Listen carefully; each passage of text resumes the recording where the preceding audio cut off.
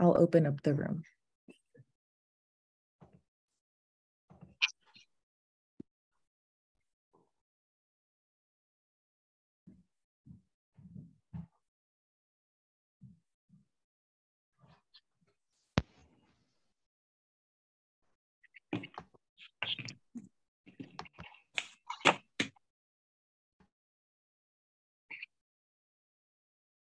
Hi, everyone. Hello. You're not connected. Oh, it's on here? Yeah. Can't see everyone in the chat because you're all really small, but. Yeah. Hello. Nat, do we want to wait a second for everyone to arrive, or should we get started? Whatever works. As if there are more folks coming in the waiting room, I'll automatically bring them in. Okay, gotcha. All right, so then maybe have it as you're kind of arriving, maybe if everybody could just write hello in the chat and maybe tell us where you're from or what you teach.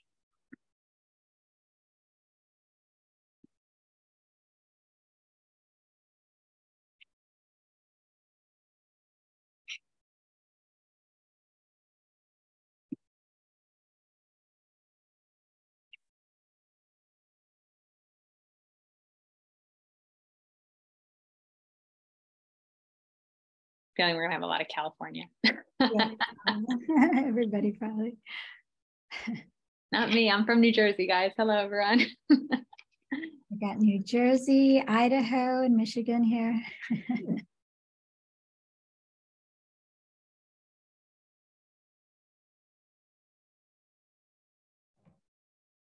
Got Hanford. You guys have a great dairy place, Superior Dairy. Good ice cream. I have to travel more. I don't know too much of California. All right. Do we want to get started? Yeah, let's Great. So welcome, everyone, and thanks for joining us. We are PCS Adventures, and we're really excited to be chatting with all of you today about podcasting, a revolutionary STEM tool for creative expression. We're going to have a lot of resources and some activities that you can take back to your learners right away, and we're going to show those all with you today. So it's going to be a lot of fun. As we kind of go through, if you have any questions or you want to add anything to the chat or turn on your mic and share out, please feel free to do so. We have a couple team members working with us today who are here to answer any of your questions. Oh, there it goes. All right, we're in. Okay, so just so you know a little bit about who I am, my name is Jessica Ventre. I started mainly as an elementary school teacher in grade 4 inclusion rooms. I did that for about 7 years.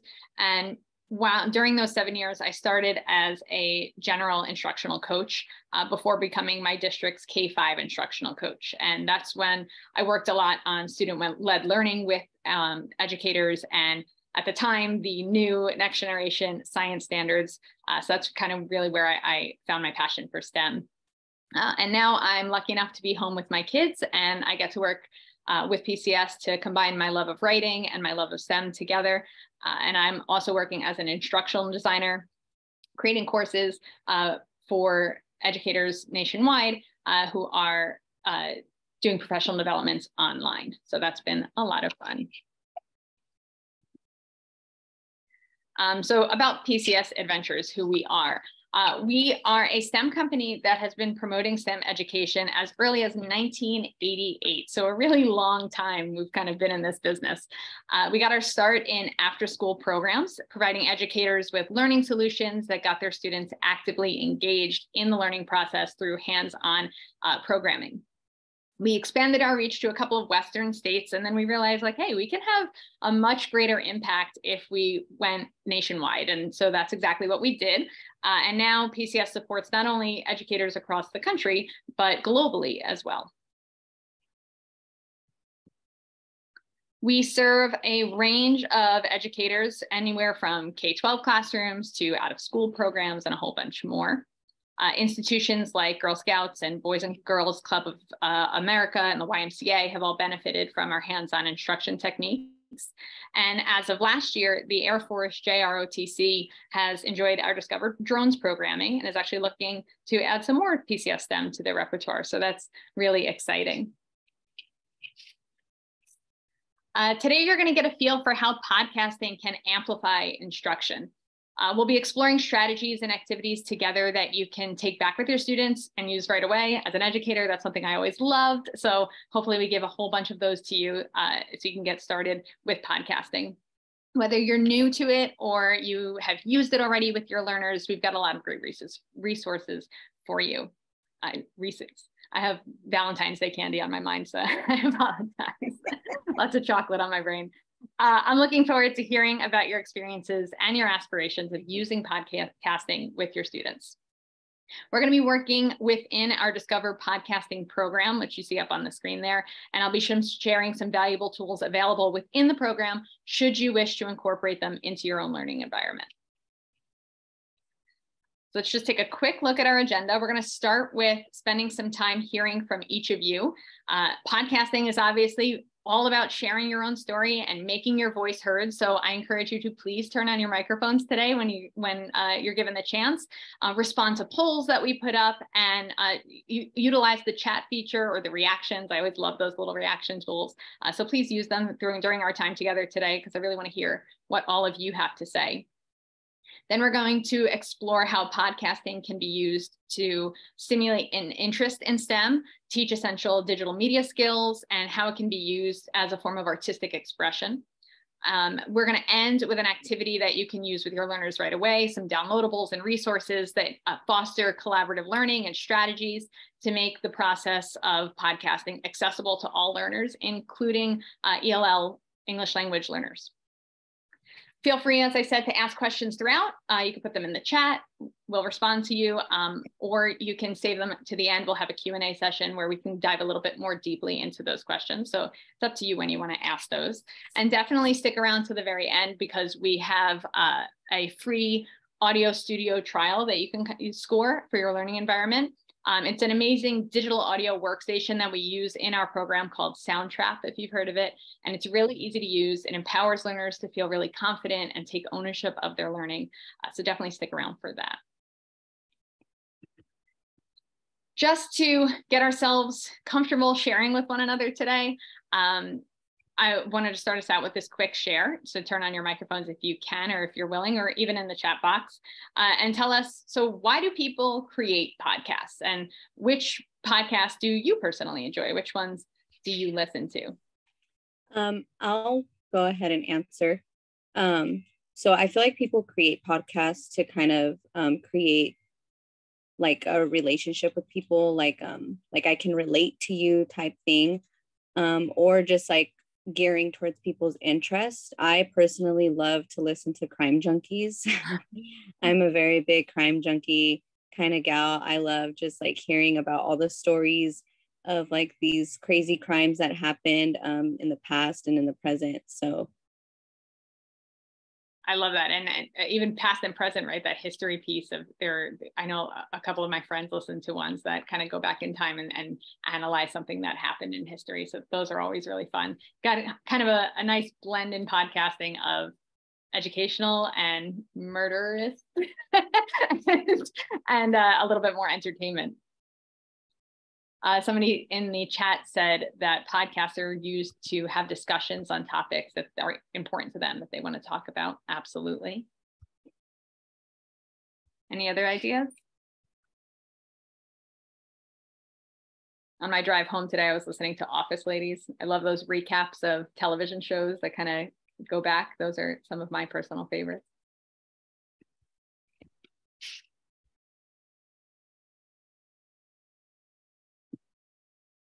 Freakonomics. I have to know more about that.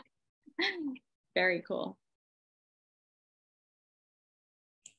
I also like to listen to like comedy podcasts in the morning to get my day started is usually, what I do. It kind of, you need a good laugh sometimes. Absolutely. All right, we're going to move on to our next slide, but definitely all of you out there, make sure you're participating because we got a lot of things coming up that I'm definitely going to want to hear your opinions. Thank you so much, Yvonne, for sharing, and those in our chat as well. All right, so like we said, there are some educational podcasts, nonfiction storytelling, that's like maybe science or history, investigating a true story. That's always fun. Fictional storytelling as well. Conversations, right? We said hearing discussions between other people. Interviews are really big. And then of course you have the hybrid podcast, right? The one that combines a couple of different strategies within its one format. All right, so now that we know all of the different possibilities that are out there, we're going to discuss some ideas. So pitching. Pitching is a process where a production team comes together and shares their ideas with a group for an episode in their podcast. Everyone gets a chance to share. They usually share maybe their top 2 ideas, and it's followed by questions from the group. It's a great way for learners to get really comfortable collaborating, really comfortable sharing their thoughts and ideas with others from the very beginning. We know that STEM is super collaborative, and we want to help foster those relationships, as Yvonne was saying, really early on to help support that wide range of personalities that are definitely in all of our learning environments.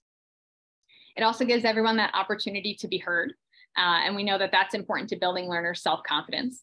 It recognizes feelings and actions and intentions as something that's meaningful. And even more so when their pitch receives feedback, right? When someone follows it up with a question, because it shows that learner that, hey, they were listening to me. I feel validated, I feel heard. And that's a big thing for not only for our middle schoolers and high schoolers, but for everyone. And of course, pitching can be unbelievably nerve-wracking for some people, right? Not everybody likes sharing their ideas. So that's why we include scaffolded prompts like the one that you see there. It says, I want to do an episode about blank. It's interesting because blank. And we pulled that directly from our Discover Podcasting program. It's one of the many strategies that our notable experts, who we'll talk about a little bit later, told us they actually use in the podcasting industry. It's how they get their content from that brainstorming process to where it's eventually seen by an authentic audience. And we're going to practice using this pitching strategy and kind of get our creative juices flowing and see what we can come up with here. So again, I'm going to ask you, if you can, to share either in the chat or turn on your mic, and to use our sentence starters here of, I want to do an episode about blank, and interesting because blank. And this can be education related, or it can be just something that you are interested in, something that you would want to share with others. We saw all those different formatting ideas of types of podcasts that are out there. Take a second and kind of think, if you were to pitch an episode, what would it be?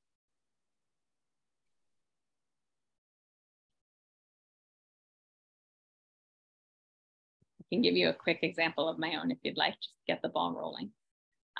If I maybe wanted to do a podcast, I could say, I want to do an episode about teaching social emotional skills during podcasting. And I think that's interesting because on the surface, podcasting seems like a really isolating event, right? It's just you behind a microphone, maybe a host or two. But people don't realize how collaborative it really is, and how there's a lot of relationships that are fostered between students and teachers, and promoting communication and improving motivation and all of the different things that come with SEL. So I think that would be a really valuable podcast for a lot of educators.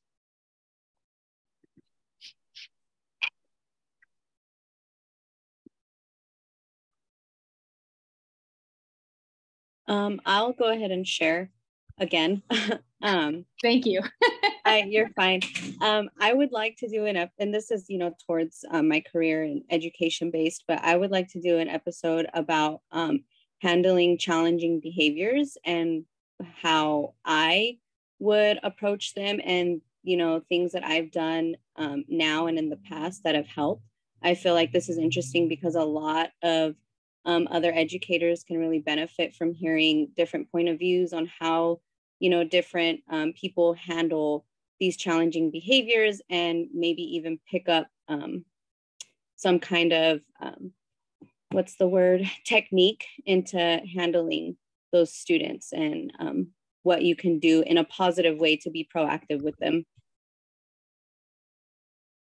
I love that. Thank you for sharing. If anybody wants to kind of take the pros advice, and if you don't want to share your own idea, maybe you have a follow-up question for Yvonne or for myself.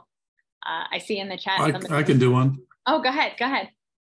I'd want to do an episode about the daily, I guess, not struggles, but just the daily process and all the hurdles and hoops that early educators have to jump through on a daily basis. Since I'm a vendor and on the sales side, it's just, when I listen to some podcasts, I feel like just the relatability that some of these teachers go through on a daily basis for intake and outtake. And people just don't realize, like, as a parent, just dropping your kid off, you think it's just all fun and games. And then you don't realize all the admin and busy work that all these educators have to do. So now that I'm in the sales side, selling the software, I just find it extremely interesting. Like, we created a whole, and it's such a tedious tug of war that you guys have to do every day. So that's what I would be interested in doing. I love that. Definitely built some empathy for teachers. We could use it for sure. I see in the chat, we wrote dog personalities to help pet owners understand pets' behaviors and how to modify the bad ones. I can say the same for kids. Dogs and kids alike. Anybody else? I think I would like to do an episode about like, as an after school coordinator in a middle school. And as the gentleman had said, just the daily things that no one thinks about. Snack not being on time. Like, who would ever think, today's a minimum day and what a minimum day entails. People, don't get it. And I think it's interesting because I think it's just to bring to light the flexibility and the sense of humor that you need, possibly with teachers, possibly with admin, like, to make it through the day. So I think that would be super interesting. Amen.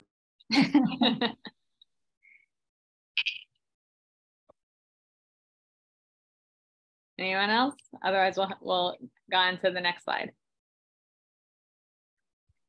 All right. All right. Let's take a look. Thank you guys for sharing.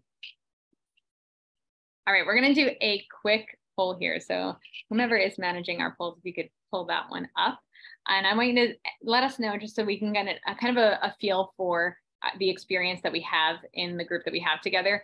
Have you tried podcasting in your learning environment? Yes, I have. I'm thinking about it. Or, well, I've kind of dabbled in it. Like, I gave it a shot. And for me, I dabbled in it also kind of means, you've used some kind of recording, even if it wasn't podcasting directly, you've had your students recording their responses to something, or giving information outside of the classroom environment, right? Having a reach further than just your learning environment. Thinking about it right now is in the lead. No experience yet. Interesting. I have a question about the poll. I might have answered it wrong.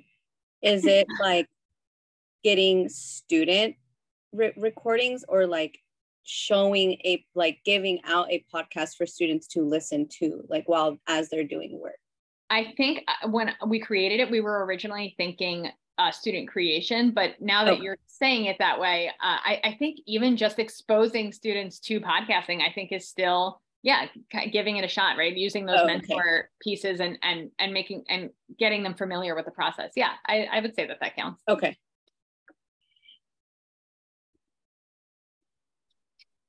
All right, so it looks like most of us are at least thinking about it, but we don't really have anyone who's sat down and done a podcasting session, which is exciting, because I think today you're going to get a lot of really great tips to help you give that a shot. I'm going to end that poll, but if you have anything else that you want to put in the chat, go ahead. There you go. Those are those results. Okay. There we go. All right, so we don't have anyone that actually tried it themselves yet, so we're going to skip over those first two bullet points. But I want to focus there on that third one. If you were to take on podcasting, as you're thinking about it, something that you've dabbled in it a little bit, you have a little bit of experience. What's something that that you're looking for as support to help you really embrace podcasting? And actually, now that I'm thinking about it, if you dabbled in it, what did go well? We don't have to skip over those first two. What did go well? What would have made the experience better for you, so that maybe instead of saying I just dabbled, like, hey, I really took it on it and it was successful, or I wish I had this. Well, the only thing I have had experience with is Screencastify. So that's all I know. So Right. I don't even know what I don't know, because that's all I've used. So I'm not even sure what's out there. And that's really when you record your screen and you can kind of share it with the learners in your environment, right? You're not sending it out to anybody or anything like that. Right. Okay.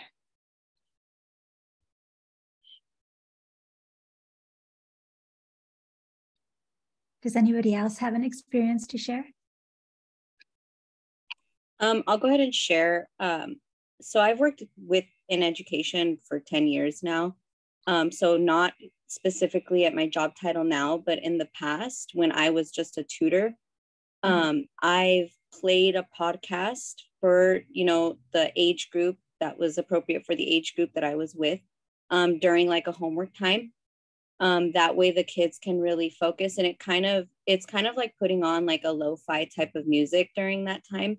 And it really got the students captivated in focusing on their homework and even focusing on the stories that were being told. I would play like, stories or book reading for the kids. And the podcaster, I forgot the name of it, but he would go into depth of like kind of like off-topic conversations about like the character development and stuff like that. And the students really, really enjoyed it. To the point where sometimes we would even watch like the actual YouTube video on our free time. And I felt like it was just a really neat way in getting the kids to be focused into something else that isn't just the normal like iPad learning or like doing crafts. Like it was just something different to bring into the classroom. Yeah, it's definitely something that I especially adults, I feel like we listen to a lot of podcasts, and it's something that's in our lives. And there are kids who listen to podcasts, but it's almost, for some of them, a little bit less familiar, right? It's something new, because there are not as many that are kid focused, though there slowly are coming out with newer ones, which is exciting. But also, I love that you pointed out storytelling, right? That's a huge part of podcasting and something we're going to talk really deeply about today. So I'm really excited that you brought that up.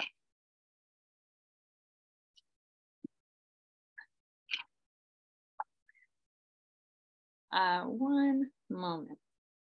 Sorry, 1 second. Okay. Sorry about that. All right. So before we move on to our next discussion activity, I just want to take a couple of minutes to talk to you about some of the powerful tools that we've included within our Discover Podcasting program. And what's really great about this curriculum is that we've already done that heavy lifting for you, right? We've already met with the industry experts. We've already done the research to ensure that your learners are going to get the absolute best out of their STEM podcasting experience. So it's just one less huge thing that you have to take on yourself. You've got enough on your plate. So we've already done that legwork for you. If you're considering podcasting, or if you're really excited to give it a try, these are a couple of things you're going to want to know about what goes into podcasting and some of the things that are included in our program. Discover Podcasting engages learners in the digital media arts, inspiring them to combine art and technology in a lot of creative ways. The kids' favorite piece of it is certainly how hands-on and engaging it is. As an educator, I really like that it's structured to give team members a taste of like a lot of different career paths within STEM and within podcasting. It not only sets them up for their own futures, but it makes collaborating a lot easier, right? So it makes them understand what each team member's contribution to the final product is. And that just makes, I mean, if we had that understanding when I was in college and everybody was working in the group project, like, wow, that would have been so much easier. So it helps them become greater collaborators down the line. All of the materials that you're going to need for podcasting is included in the program, and it serves up to 30 students at one time. And we offer complimentary webinar trainings and step-by-step instructions that guide you through using the technology, guide you through using the educator guide. And when you're comfortable using that technology, when you're comfortable with the materials, the students are too. So we want to make sure that you feel supported. You can reach out to us at any time and we can answer any questions that you have.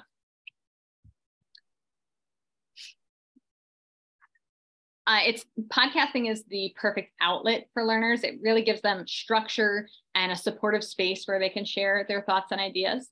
It uses a lot of multi-subject integration, anything from tech standards to English language arts, ISTE, which we'll look at later, and depending on their topic, science and social studies. There's also extensions that are embedded within the lessons so that if learners need a little bit of an extra push or maybe some extra support, they have that. And then we also have Soundtrap, which allows students to manage their work online. And if you're in a remote or hybrid environment, this is something that you're covered, right? They can access it at home from any computer. Or if you just have that really overeager learner who just can't wait to make an editing tweak or just really wants to use some ambient sound that they collected at home and put it in there, they can do that as well. So if you have learners like what I was in 4th grade, 5th grade, they are covered as well. You can see that podcasting covers a wide range of curriculum topics. It gives so much for learners and to be in a really immersive and culturally relevant and relatable experience. So just something that I think all students really should be exposed to. Part of the heavy lifting that we've done for you that I mentioned earlier is that we already spoke to a lot of industry experts and mentors that will guide you and your students through the process of creating a successful podcast. So on the screen there, you see 2 mentors, Lovey and Sean, and they have some online videos that are embedded throughout the unit. And they serve as real world mentors for learners to progress through the lessons. If you haven't checked out their videos before, I definitely encourage you to do so. What sets Discover Podcasting Lab apart from other podcasting programs is that our developers work directly with industry experts to create the program that mimics that real world podcasting industry. And all throughout the process of designing the lessons, we consulted with those subject matter experts and received feedback for how we can make it more authentic and more valuable for your learners. So just really quickly, I want to talk through a couple of different people who helped us with that. That first gentleman there you see is Mark Sanchez. He's a senior producer of award-winning podcast Brains On. Awesome podcast for kids. It actually is where kids are not just their listeners. They're actually in the episodes, driving the episodes with their questions and serving as co-hosts with them. So it's a great mentor podcast for your learners. He really understands what excites kids about STEM, and his expertise made him a really valuable collaborator in our project. Frankie in the middle there, Frankie Barnhill. She's an award-winning journalist and a producer of a lot of different audience-powered podcasts. And as a subject matter expert, she provided a lot of real-life workings into the process of podcast producers and radio journalists and preparing for interviews and gathering ambient sound, all those different things that make a podcast really come together. And Karen Patterson there on the end, she is an ELL teacher from Manhattan, New York, and she works mostly with Mandarin speaking students. And she and her students submitted an episode to NPR's Student Podcast Challenge in 2020, and they were actually the middle school grand prize winners, which was really exciting, as you can imagine. Karen has continued to lead that podcasting club, and it's been highlighted by programs like CNN's United Shades of America. So it really took off. And for me, Karen's work is super inspirational. She just kind of shows us how far an educator's work can reach and how they can take learners so far beyond what was traditionally just like those 4 walls of your learning environment. Would anybody be interested in maybe hearing a little bit about Karen's students and seeing what exactly they did and the podcasting strategies they used? Maybe just put like a thumbs up in the chat or a thumbs up in your video. Or say like, yes. Yeah, yes. For sure. All right, awesome. So let's take a look at them then, because they are the coolest. I love sharing about them. Let me grab that. Okay, these are them. They are the Dragon Kids. And their winning episode was called Masked Kids, and they interviewed 10th graders about harassment and racism that they experienced in a public school. And throughout their podcast, they were weaving in relevant Mandarin sayings and words. Within every episode, they teach those phrases, and it gave them a chance to share their culture with others. And they used that platform to connect with different teens across the nation. And something that, a lot of our students don't necessarily have the opportunity to do, and podcasting provides that, which is pretty exciting. They're also a great example of how to use branding and self-expression strategies. And you can see their logo there on the side. You'll notice they have the dragon, that is their school mascot, and they used it to name their podcast. And because they are from New York City, right over by Chinatown, they're pretty close to the Brooklyn Bridge. And so you can see they've included just like a bit about themselves, and they were able to come together and collaborate on designing that logo, and really not only unified them as a team, but kind of shared with the podcasting community who they are as a group, which is so important, and creating an identity for each other.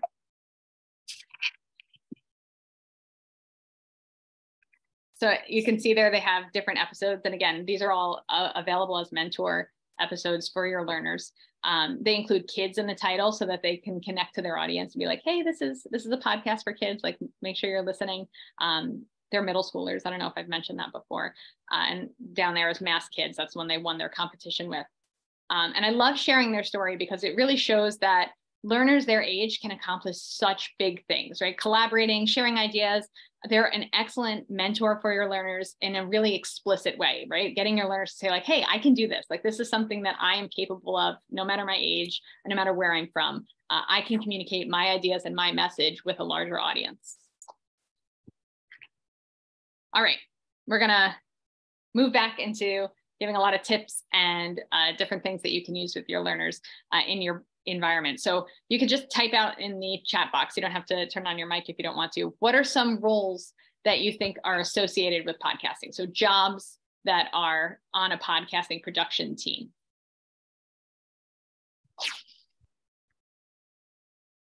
I see a question from Grace. It says, is everyone working together to create one podcast? No, you'll have different teams of podcasting teams within your lesson. So we're going to see what roles make up a group in just a second. Say script writer, sound and mic check, interviewer, sounds person, reporter and researcher, editor. All right, so you guys have a good feel of, you've listened to podcasts, you have a good feel of what you think might be in their logo creator. All right, so these are the roles that our experts say are on every production team, right? You have your lead producer, you guys said editor, sound engineer, the host, like the people that you're actually listening to.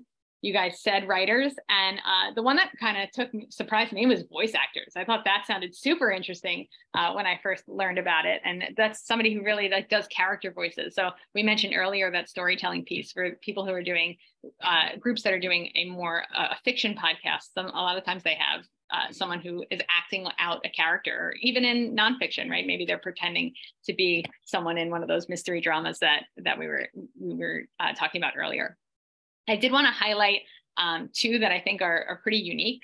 The sound engineer always struck me as something really interesting because they use music to set the mood. They use music to transition between segments and highlight what they want audiences to pay attention to, and to use humor. And to do that, they work really closely with the writers, right? Because the writers are thinking through what needs to be said, and the sound engineer is kind of that support. So I was always fascinated by those two jobs in particular.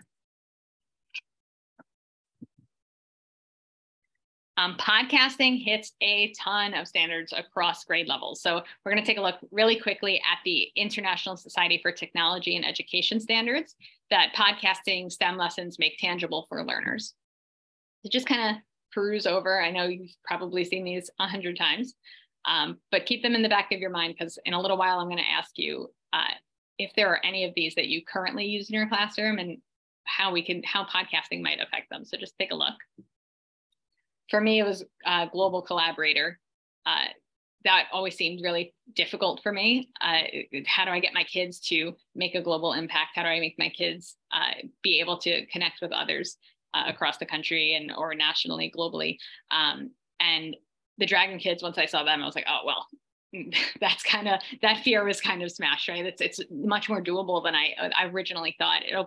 Podcasting just opens so many doors to learners.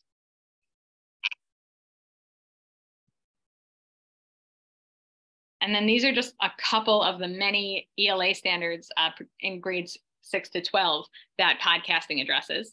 And I look at this and I see, like, for writing standards, writing informative and explanatory text, like it's so much more fun to be able to write that text and know that you're delivering that message to an authentic audience rather than just that 5-paragraph essay that we've all had to write, right? It's something that's saying this is going to be heard by others. It promotes engagement, it motivates learners.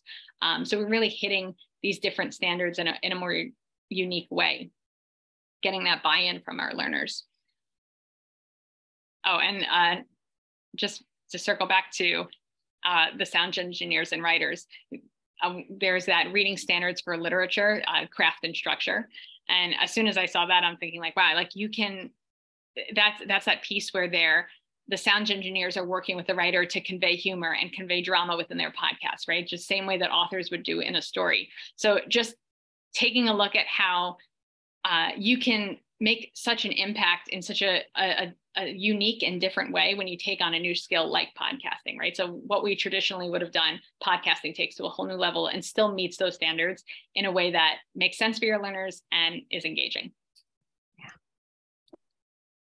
All right, so let's kind of think, right? We just saw all of those standards, and I want you to think of a lesson or think of a standard that you work on with your class or whomever you're in your learning environment. And I want you to kind of reimagine that standard for your grade level with podcasting, right? So we've seen all the different things that podcasting can do and a couple of different things that it teaches into.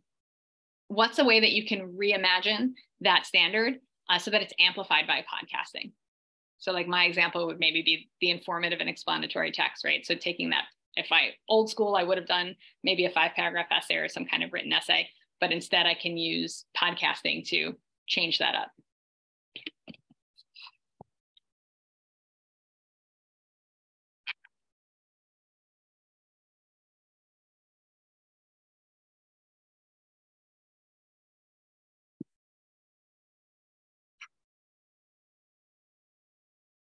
This is a tough one, I know.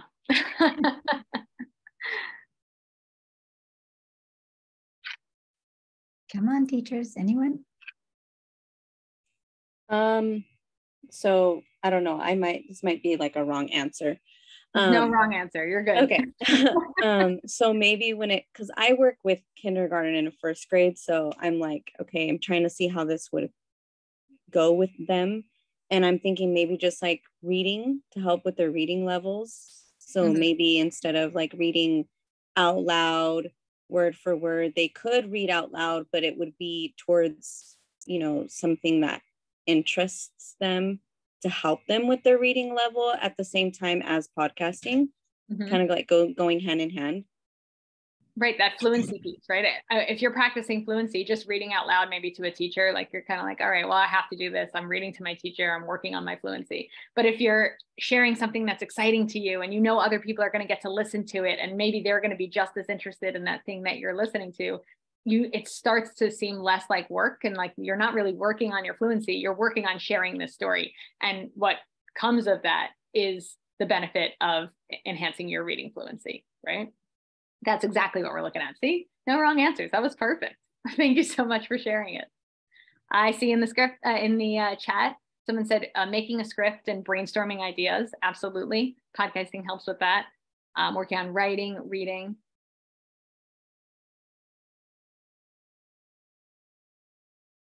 Yes, taking classics like that old school stuff and juxtaposing them to this current modern technology. Absolutely. Thanks for sharing, Grace.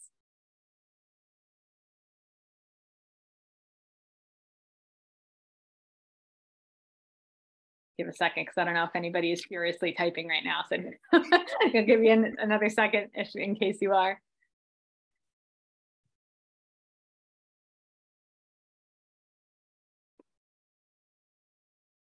Right, we just want to make sure that what I want you to see from this is that podcasting really can take anything that you are teaching and you can bring it into that 21st century and make it tangible for your learners in a way that's super engaging, in a way that they're going to relate to and remember, which makes the learning process all that much stronger.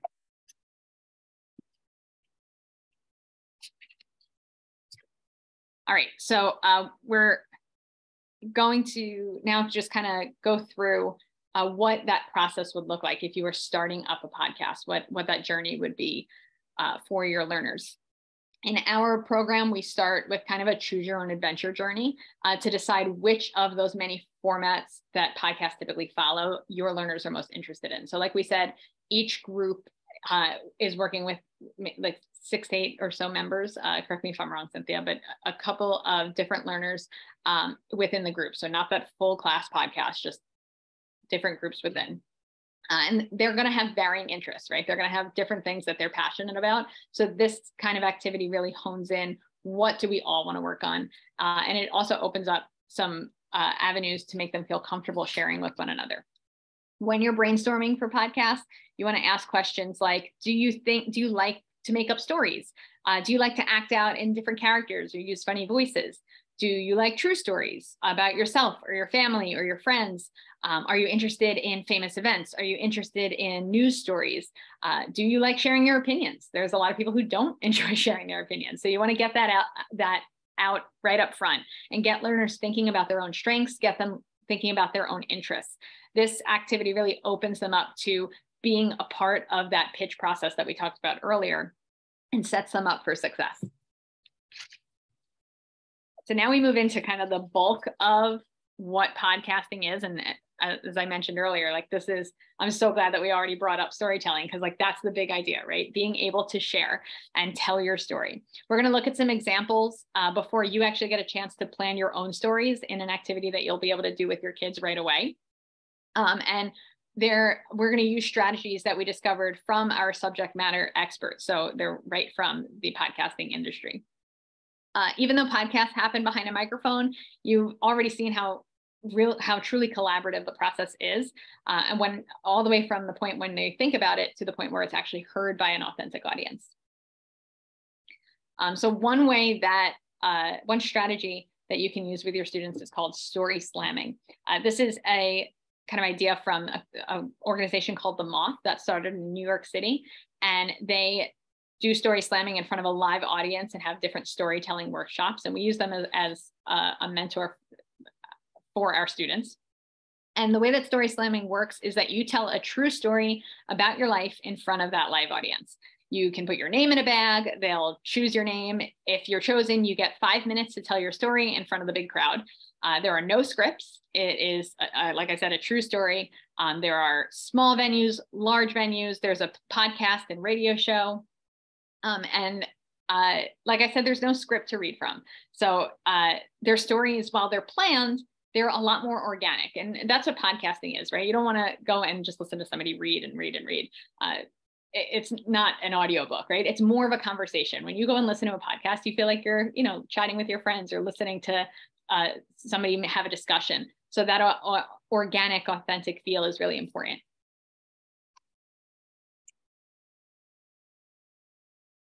Okay, so think about the podcasts that you do listen to. What about them is compelling and makes you want to listen? How do they grab your attention?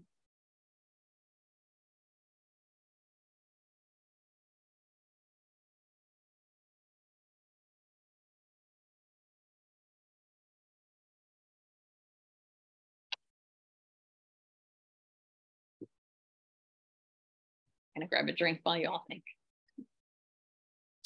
Tone of voice and the topics, yes, right? You don't want to be monotonous, for sure.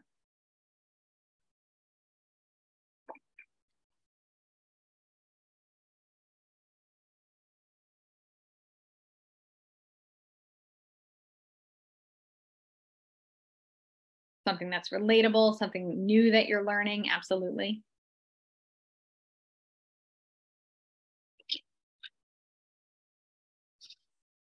How about a way that they grab your attention?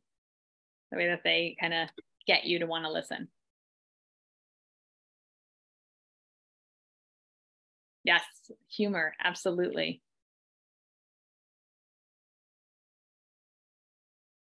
Definitely.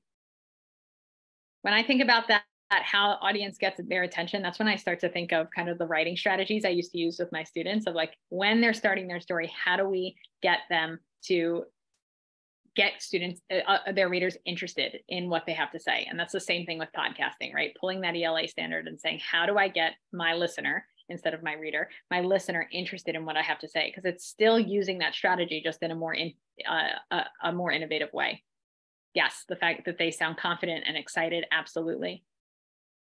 All right, so let's take a look. Hooking the audience. Again, that's that ELA piece. Being able to, at the very start of their work, at the very start of their podcast, being able to hook their audience and say, this is why you should listen. This is why my story is compelling and why you should listen to my story slam. You can have them maybe start with a mystery, paint a picture, ask a question, use a surprising fact. All these different ways that we've used in our classroom before in our writing, in our students' writing, and now it's coming into podcasting. The Moth uses a kind of graphic organizer story map to guide through how to create your podcast and how to create your story. And we're going to refer to this today as we look through an example from a student, a high school student who's about to give a story slam. And he starts his story in something called the world as it was, right? So what was the world like at the very beginning of your story, at the very beginning of that true event that you're about to share? His slam is called The Prom, and kids love hearing his story because it's super relatable and it's a great resource for your students as a mentor. I always want to say mentor text, but now we're in podcasting, right? So we're in the 21st century. It's not mentor text anymore. I'm moving past it. Mentor podcast. And we're going to analyze together how Dante, the presenter, uses the Moth story map to make his readers, his listeners, care about what he has to say. And that first piece is hooking in his audience. So as you listen to this beginning part of his video, I want you to think, which of the hooks did he use most effectively? I mean, give me a thumbs up if you can hear the video when it starts, okay?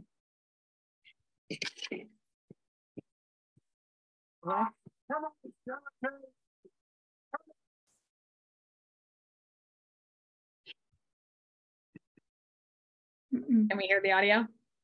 No, it doesn't sound very clear. It's choppy. All right, hold on 1 second, everyone.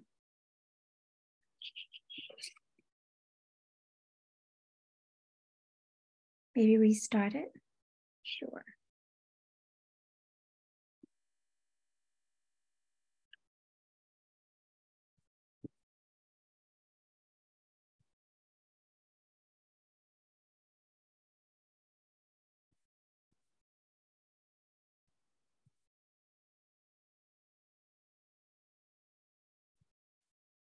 Is there sound right now? Yes, it's like a music. Do you not hear it? Oh, no. Oh, no. All right, hold on. One moment. My idea for a podcast episode would be the struggles of using Zoom. And it's interesting because everyone has them. Let's see. What if you play and then like expand the video? Mm-hmm. Like expand the window, maybe that'll work.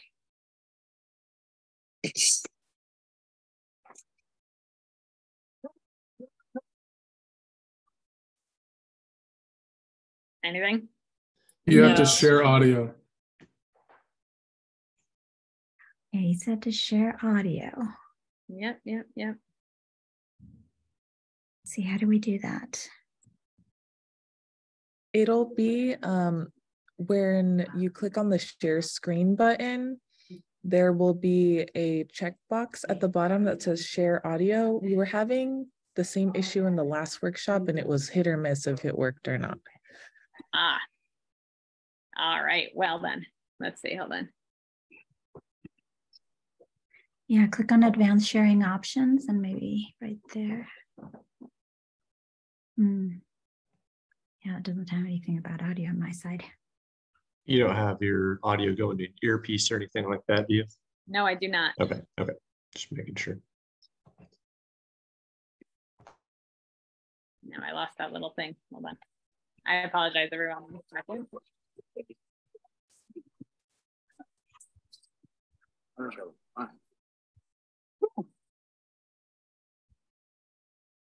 He has such a great story. I want you all to hear it. One moment. So it wouldn't be new share.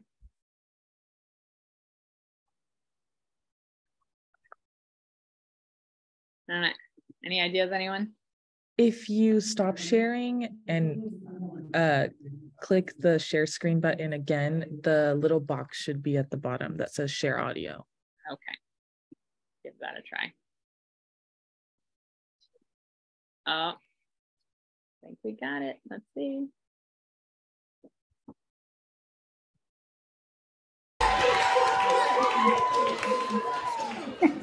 That was it. All right. Thank you so much. Good job. Whew. Okay.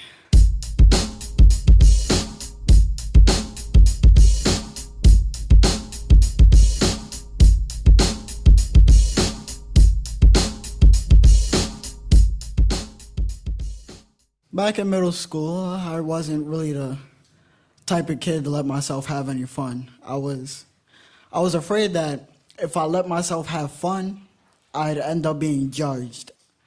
8th grade comes around, prom is coming up, everybody's talking about it. Hey, you going to prom? I'm going to prom. You know what you're wearing? You know who you're going with? Oh, I know what I'm going with. But me, I wasn't planning on it. I didn't really want to go. I thought I'd just skip it. I thought I'd just end up being a kid in the corner, chicken in hand.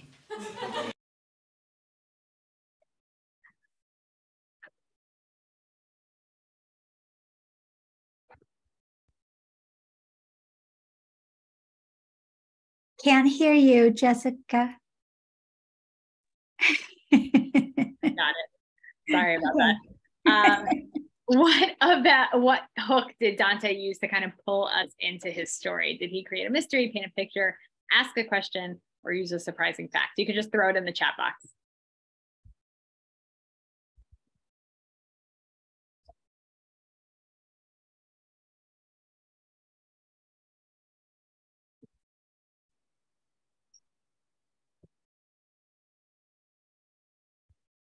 Oh, okay. So you're saying like the video itself. Yes. I mean, they used music and artwork within the video, but think of it more as like we're watching it. Just the moth made it a little bit more exciting, but remember that in slamming, it's just in front of an audience. They're just watching him speak, right? So what storytelling strategy, I should say, did he use to hook us in? Yeah, painting a picture, ask questions. Okay. Yeah, for me, I would say he painted a picture, right? He kind of set the scene for us. This is what's going on in my life. This is what's happening in the world as it was. I wasn't sure if I was going to go to prom. I really wanted to. I didn't really want to. And it kind of getting his listeners in on like, here's why you should care, right? It's a relatable story. Painting a picture, yeah. All right, so then we move into the second part of our story map, and then one day, right? So this is the world as it was, and then something changed. Something messes with the status quo that makes listeners want to listen. So we're gonna, as we go through this second part of Dante's story, think about what sets the story in motion and what changes for him, and what do you think is gonna happen next? Oops.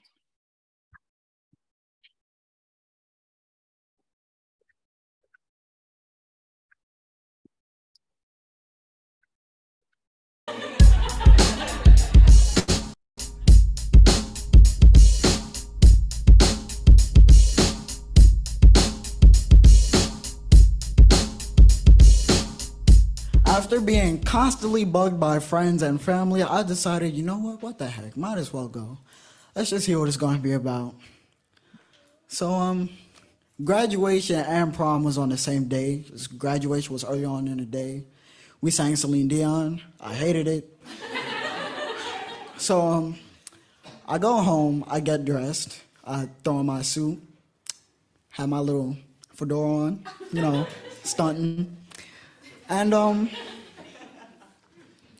I should mention that at first we had no idea how I was gonna get there. We knew no buses that ran by.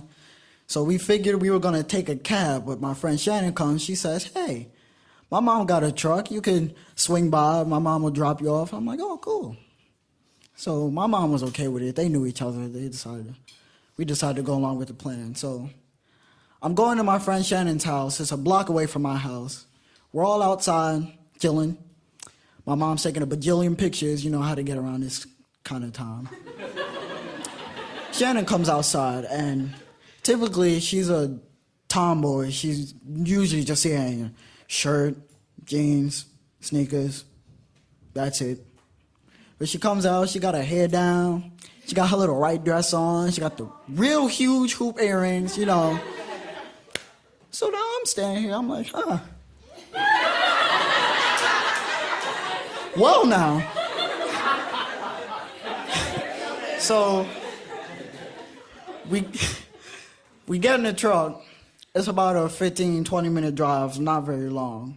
So I go inside. The space is a little bit smaller than I thought it would be. Granted, it's not a lot of us, but it was pretty fancy looking. I thought it was a good place to be. Music starts playing. Everybody's on the dance floor. I'm in the corner, standing there, chicken in hand.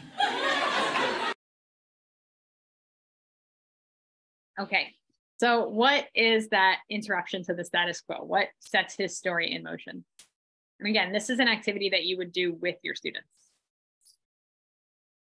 Yes, he's definitely uses humor all throughout.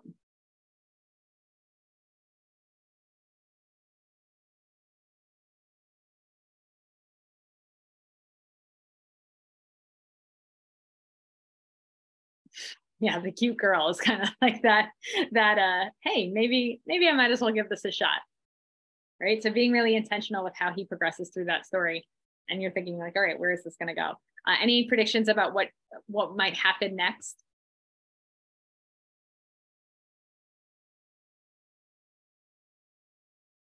Going to the dance.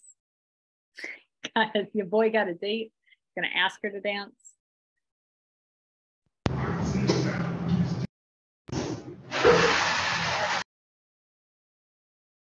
All right, let's see. And again, these are some questions that you can use with your learners as you're kind of getting them familiar with how to tell that story slam, right? So we're just modeling what you can be doing with your learners. All right, the moth story map again. We're going to see raising the stakes and the moment of change in there as well. But really, it all just comes down to that final piece of the world as it is now. So as you've taken us through this journey of your true story, what is the resolution and how does it all end up for your character? We're going to see Dante do that now. So we want to think about what is different about him after the dance, and how do you think he's going to face future situations that make him uncomfortable, right? Because in the beginning, we know he didn't really feel that comfortable. I'm kind of giving him a little bit away, but maybe he's going to feel comfortable now. How is he going to face those situations when they come up again?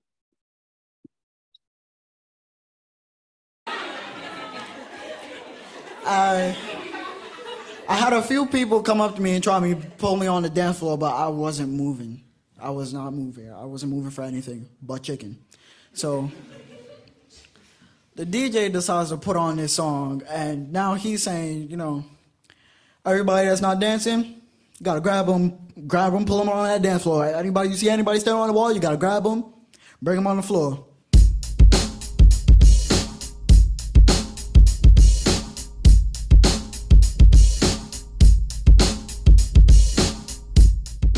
So I try not to make myself look suspicious, so I start doing a little...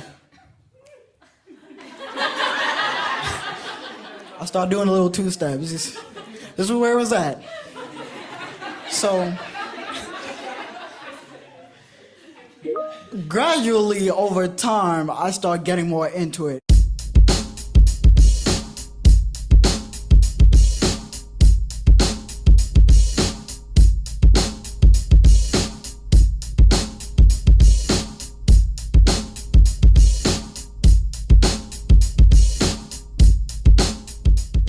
The little two-step turns a little to a shuffle. That shuffle turns into a crisscross. And that crisscross turns into a God knows what. I don't even know what I was doing anymore. I just know that I'm on fire.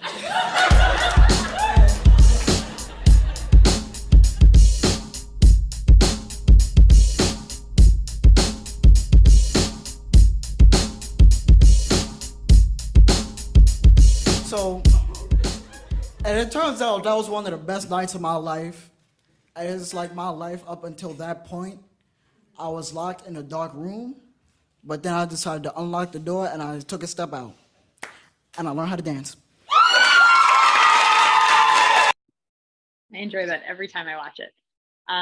So what is different about Dante after the dance?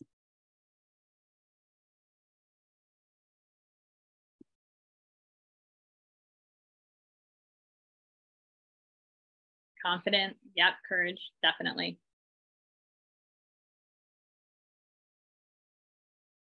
So now that he has that newfound confidence, that newfound courage, how do you think he would face situations differently in the future? How did this one isolated story really change him as a person?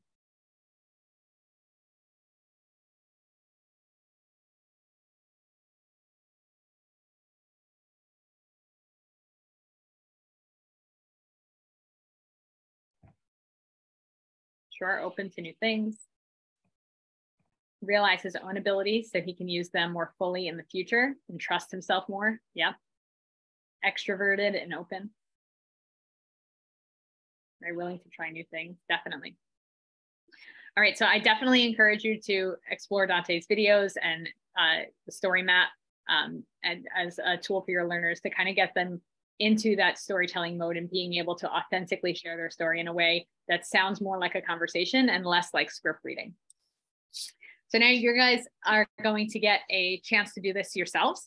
Our Discover Podcasting lessons always start with objectives, and we've pulled out 2 here. I can outline and practice storytelling like a story slammer, and I can create a hook in my story to get the audience's attention. If you look in the chat, we just added a PDF for reference on the activity we're about to do. So if you want to download that, now would be a great time to do so. And as you do, I'm going to talk about a strategy that podcasters use to help them plan for their stories. One way that you can help them meet the objectives is by using sticky notes. I am a huge fan of sticky notes. I use them all the time in my learning environment. They're, in my opinion, one of the best no-tech tools. And a sticky note storyboarding strategy is what the pros use. You can see kind of that picture where the wall is just kind of covered in different color Post-its. Like we said, hosts are not typically reading from a script. They're using their notes to make that organic conversation, and sticky notes allow you to do that. So this is actually what the Dragon Kids use, and you're going to notice that their notes, they have very few words on there. It's mostly sketches, right? It's mostly sketches to get them to think about, all right, this was that part of the story, and kind of just trigger the storytelling piece that they want to say without actually having to write it out. Their teacher, Karen Patterson, said this was especially helpful for her ELL learners. Makes the process really visual and really easy to make revisions throughout the process. All right, so here's that activity. And again, this is based on, actually it is, the free downloadable activity that we have available for you called Geek Out with STEM Podcasting. It's no prep, you can use it with your learners right away. We're gonna practice that story slamming piece together. And it's all about sharing a passion that you have. So tell a story about how you first discovered your passion. Did someone introduce it to you? Did you learn about it all on your own? Why is it important to you? If it's an education thing, like awesome. Like for me, it might be that I always said I was not a science person until somebody, one of my colleagues kind of made me go to a science PLC. And then kind of from there, like it sparked my, like, wow, everybody can kind of do science. And I became a K-5 instructional coach. So it could be education, or it could just be something personal. Like I have a big interest in bullet journaling. It's like scrapbooking. And so it could be a passion of something that you just are comfortable sharing with others. So really kind of think about what is important to you. Quick guidelines: your story shouldn't be more than 2 to 3 minutes. You want to use a hook, like we discussed, to engage your learners right away and your listeners right away and get them interested in what you have to say. And if you were somehow knew that we were going to do this and you have the PDF printed out, you can use the one that is in our Geek Out with STEM podcasting that Cynthia just attached. Or you can just use, if you have sticky notes around you, great. If not, just grab a piece of paper and draw out your sketches really quickly. There's no need to write a script at all.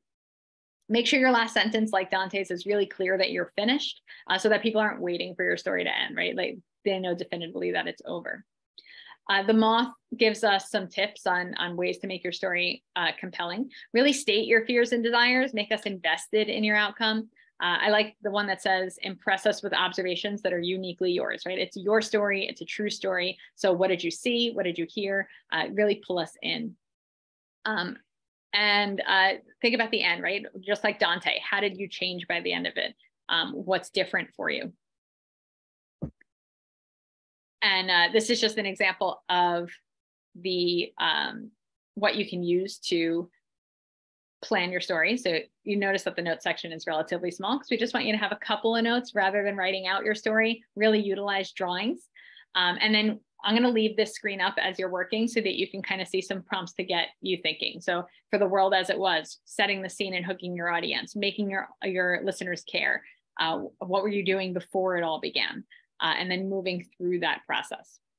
So we're going to give you a couple of minutes to do your sketches and plan out what is your passion, something that changed you over time. And we'll share that out as a group as kind of like a practice story slam. Whether you're comfortable sharing your story or not, we really love to see your sketches of kind of like how you plan that out. So if you're able to, maybe snap a photo and add it to the chat, or even when we come back together, we can hold it up to the camera. And even if you're not comfortable sharing your story in a story slam format, even just kind of like talk us through, that would be awesome. So just to kind of give you a to prepare you for what's coming. Does anyone have any questions for me on how this activity is going to go? So everybody will come up with their own story, create a hook, then they will use sketches to tell their story, and then they'll have an opportunity to share the story with everybody. Yes? That's it. Yep. You can do just the 3 sketches like we have up here in our graphic organizer, or if like the Dragon Kids, you want a couple more, that's really up to you. Whatever kind of helps you think through your story and kind of cue you in to what you would want to say. All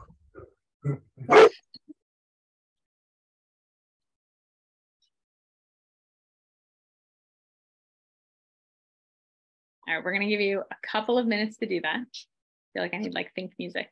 And then if you do finish, just give us kind of maybe a thumbs up in the chat or something so that we know kind of where you are in your planning process, and then we will share our stories. I can't wait to hear some.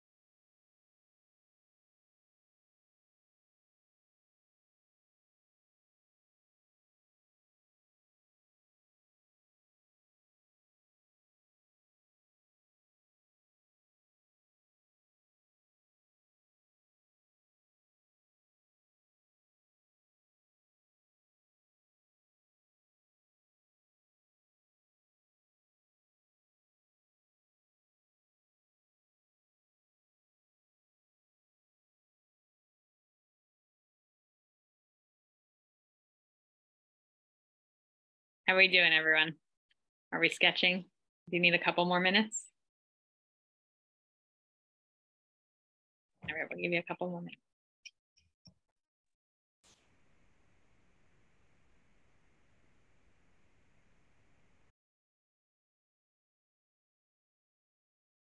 We have a very quiet group. It's podcasting. I know. Because they're busy sketching away. Yeah, right.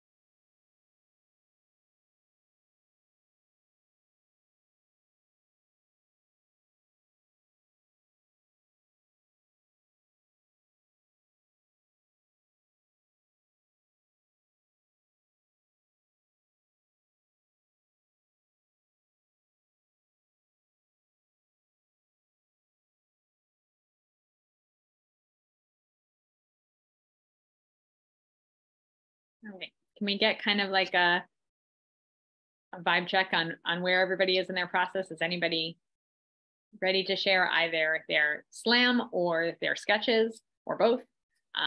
Or if you need a couple more minutes. Grace is giving a thumbs up.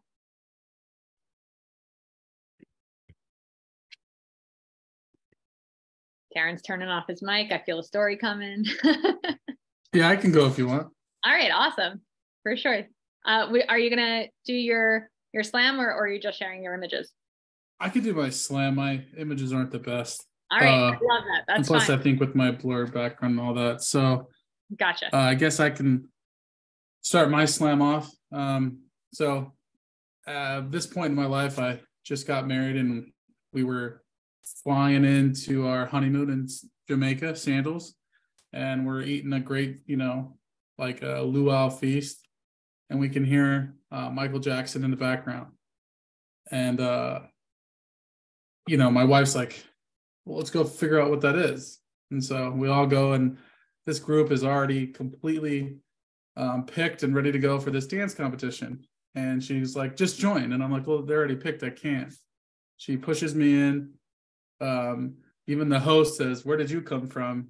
And then lo and behold, I end up going to like a 3-round competition with everyone and win the whole competition. And so for the rest of the, whole Sandals experience, the 2 weeks honeymoon, they're like, oh, big boy can dance, and they started calling me MJ because I'm like 6'4", 330 pounds. So that's how I already knew I did, a passion for dancing, but anytime there's competition at dancing or something like that, I can't help myself. And so that's my slam, I guess. Nice. Awesome. Thank you so much. I love that you started with your, like, that mystery hook, right? You're pulling this in. Oh, what's that sound? I don't know. What's that music coming from? And it was also relatable, right? Because a lot of people have been on their honeymoon. We all know Michael Jackson's music. So you did a great job with all of those different strategies. You don't have to show us your drawings because you're saying you're not a confident drawer. But no, I'm actually a good drawer, but I used more words, I felt like. Oh, okay. I gotcha. Were they kind of like short blips? Yeah, like I don't know if you can even see it.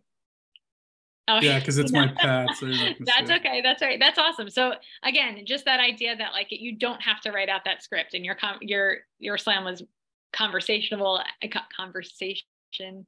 driven. Plus, I'm in sales, so I tell stories every time I interact, and right. I constantly have to listen and tell people your stories, and you go back and forth, and that's how you create those deeper relationships. So right. So it's a skill that no matter what, whether obviously if they don't go into podcasting, it's clearly something that we want to work on with our students because it's a skill that is going to serve them well for many, many years to come. Yeah, a lot of people will always say too, like, you could have, the best degree, but if you can't hold a conversation, you can't talk to anyone, it's really hard to, get to the next level. Because I'm opposite, right? I'm really good talker and can talk to anyone, and I feel very comfortable in a room full of 100 people. But academically, slower learner, audible guy. So I definitely can relate to all the kids that go through that. That's why I love, giving back and helping at the community level. Awesome. Thank you for sharing that. Is there anybody else who would like to present? I can go. I just want to apologize for my voice. I'm getting over a cold, so I might sound kind of funny. Sound wonderful. So my story starts watching a fried cricket spitting contest at my local, at the gym of a junior high school after school. And I was running after school programs there through Young Life, and basically doing things like blind volleyball, frozen turkey, bowling, all sorts of just crazy out there fun stuff, just getting kids out of their comfort zone and having a safe place to hang out.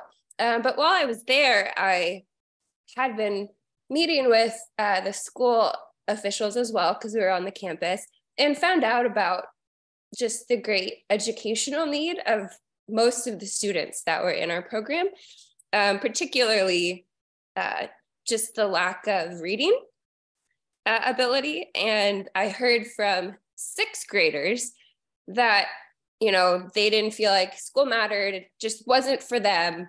They just weren't smart enough, like from the mouths of 6th grade girls.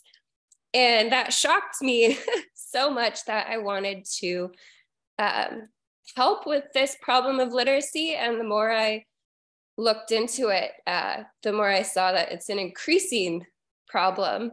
It's really not getting better in our country. And so I entered a Master's of Education program to come to schools in an after school capacity with an academic mindset instead of what I had been doing before.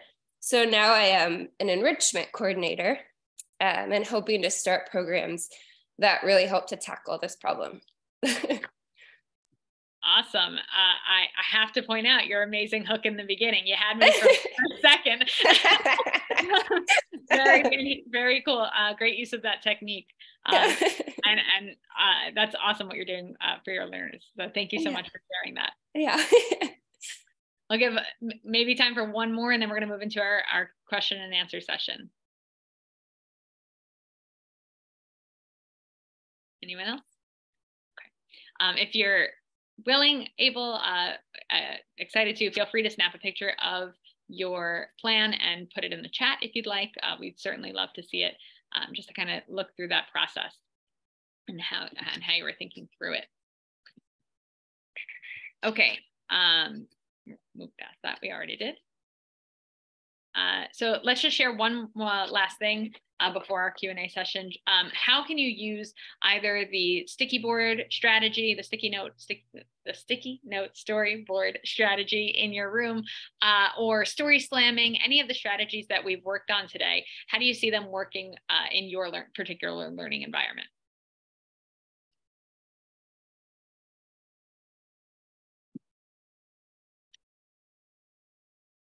Or even like a thumbs up of like, I can use this, or it's not for me. I was just thinking it might be helpful too, and just helping students work through past experiences and kind of build their own story, or how to give voice to their own personal stories, even if I can't get a podcast group started right away. Just the idea of helping students be able to tell a story or something that impacts them would be very beneficial. Absolutely.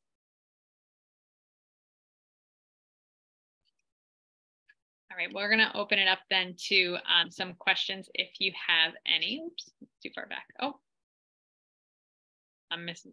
Oh, There it is. Okay. So I apologize. Some questions either about podcasting in general, about our Discover podcasting program. This is your chance to kind of ask us whatever you have on your mind.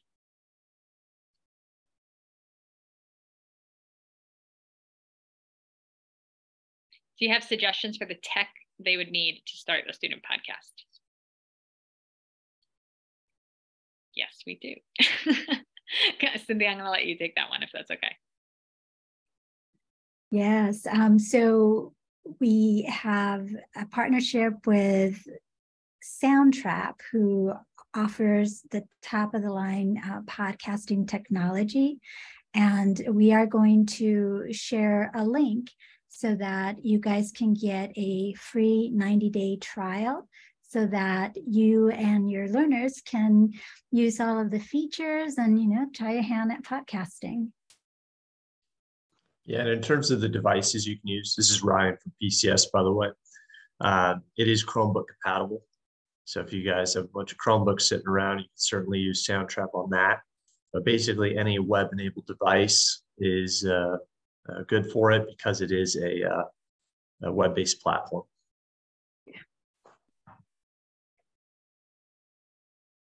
Thanks for your question, Grace.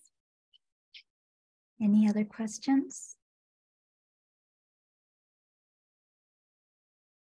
How would you go about getting school approval for something like this? Like if it's being put out, right, as a podcast, does it have to be run through the school first, or how does that work? Do you want to answer that, Ryan? Yeah, sure. So I'd say it depends on the site. I don't know if you mean in terms of the technical ability to use things like Soundtrap. How we do it is a cluster of materials that you get. So you get all your sound recording stations that we had a picture of earlier, and then access to Soundtrap. And once you're in Soundtrap, you actually have kind of a closed off ecosystem of sorts where you can control the content that the students can or cannot see. So if there were any concerns on the part of your administrators or whomever, you can show them, we have this, closed environment where the students can create and bounce ideas off each other. And it's not the case that it's like, open to everyone. So anything that, potentially has profanity, because I'm sure there's plenty of podcasts out there that do, I've heard them. You can shut all that off, and just keep to where it's your students working in there and creating their own content. Does that address your question, or was it more of something else? No, that's it. And then when they publish a podcast, so like the group that won an award and was highlighted here by you guys, can you go and listen to that podcast? Is it like live, or is there a special, I don't know, for kids who are underage that want to do it? I don't know if that makes sense. Yeah. So Soundtrap is owned by Spotify. And so they obviously have pretty substantial reach. And so once you do all your editing and what have you within Soundtrap, you can publish it there too.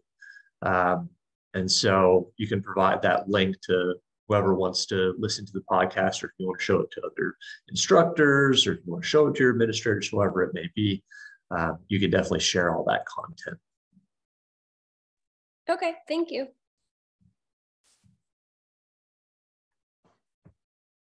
And I did leave a comment in the questions that said this, but we also will be at CAN in Long Beach. So whoever's able to make it in person, we'll have 3 people there. It'll be Susie, Amy, and Jan. We'll be there ready to address your questions. We'll have a little display set up that has the sound shield and the microphone and the filter and all that. And we'll have the full-length curriculum out there too. So you can thumb through the curriculum in person. We'll have a copy of the educator guide, which is for the instructor of the course. And then we have the little podcaster pads, which are kind of like the student workbooks that they work through. So all that'll be there, and you could see it, in the flesh as you would get it if you used it in your program. Yeah, one more thing I'd like to point out is that I know a lot of schools in California right now are utilizing their ELO funds to acquire programs like this, to bring them into their learning environments, because it hits a lot of the standard requirements. So. All right. Do you want to go on to the next slide? We are going to share the presentation with everybody who attended. And in that last slide, you will see a link to go get your Soundtrap free 90-day trial. So, we invite everybody to, go set up an account, just poke around. You don't necessarily have to use it if you're not ready to do that, but at least it'll give you an opportunity to look at the environment, how it's created, how, safe it is for you and your learners, and, just poke around. If you have any questions at any time, feel free to reach out to us at PCS Adventures, sales@adventures.com, or call us at our 800 number. Or go to our website, adventures.com, to learn more about us and the different enrichment programs that we have. As Jessica mentioned earlier, we've been around for a very long time. We have so many fun themes and topics and awesome curriculum out there that you might be interested in. I also shared earlier a link to the free STEM activity that Jessica mentioned, Geek Out with STEAM podcasting. So a link will be in that PDF slide as well, so that you can directly go to the page and download the activity that you can do with your students in your classroom. Does anybody have any other questions?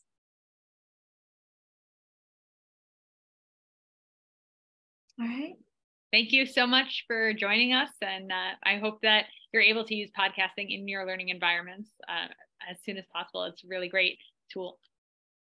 Yeah, it's a lot of fun. Thanks, everybody. And we are Thanks, Jessica.